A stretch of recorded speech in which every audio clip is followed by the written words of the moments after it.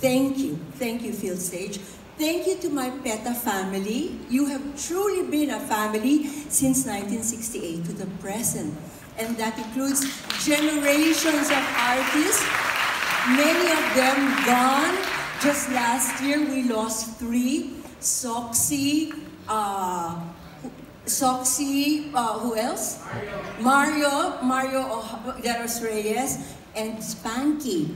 So how quickly time flies, and really the achievement of the company now stands on the shoulders of many, many, many artists who have gone ahead. Thank you, PETA. And I'd like to say thank you to my biological family who understood why I had to be away many hours away from them. When I first joined PETA, all I wanted to be was an actress, and a famous actress. But my personal journey took a major shift, 1 degree at a time. It is because very early on we were told, you're not supposed to just learn your craft. Whatever you learn on that stage in Raha Sulaiman, you're supposed to share it and teach it in workshops outside of PETA, and not just to artists or people who want to be artists, but to people who know nothing about theater. And that meant the community, farmers, after-school youth. I couldn't understand why, but later, I finally did. We were sent out to teach in workshops all over the country, especially during the martial law years. Though it was very difficult, what the experience taught me was that there was a larger community of people out there with needs and problems much larger than my own. Through our workshops, we taught them how to tell their truthful stories in creative ways. And by this very act of going out and teaching, I gradually stopped putting myself in the center of my tiny world. That is how my juvenile angst, my problems, my anxieties began to disappear. When I became focused on the problems of others and on teaching them how to cope or find solutions for theirs, I began being comfortable with walking towards the wings, no longer being on center stage. I also began to see for myself the power of theater and the arts, how it can entertain and teach anything at all, science, history, even climate change if you wish. It can make vague concepts more concrete and understandable, accessible to all. Looking back at my personal journey, there were 3 important lessons I learned from my years in PETA.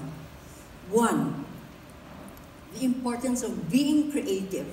We were taught to be resourceful, where there seemed to be no way at all to find funding or human resources or talent. We were taught if you're creative, you can always find a way. And that quality of being creative is what we were to teach ordinary Filipinos everywhere. We were taught that creative people are never really overwhelmed or put down. A creative people will learn how to think on their feet to solve problems of any kind. Lesson number 2, the importance of working in a team, ensemble work. Theater is a collaborative art, a collective art. It's always a team of people that is needed to produce a play. Even if an actor were to do a monologue alone, you can be sure there's a team backstage supporting his or her performance. In ensemble work, focus is always on the objective of each scene or on the success of the entire play, always on something larger than the individual actor and his ego. With good teamwork, even a most difficult task can be achieved. Lesson number 3 was the importance of truth-telling. We always ask ourselves, do our plays tell the truth from the view of people on the ground? And so before we did a play, we did research, we checked out facts, we read about the topic, we interviewed people in the interest of truth. Creativity, teamwork, and truth-telling through our plays. These were difficult to practice, especially during the dark years of martial law, but it was something we learned to do through steady practice, through thick and thin. Nowadays, I think, for me, as an artist, it's like déjà vu. We artists are called to navigate our way through equally challenging times.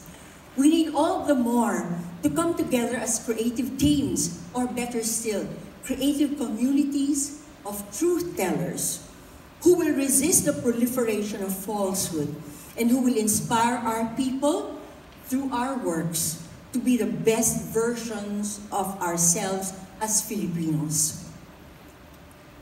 It is our hope that future generations that come after us will look back and see that we as artists of today did not turn a deaf ear or a blind eye to the call of our times.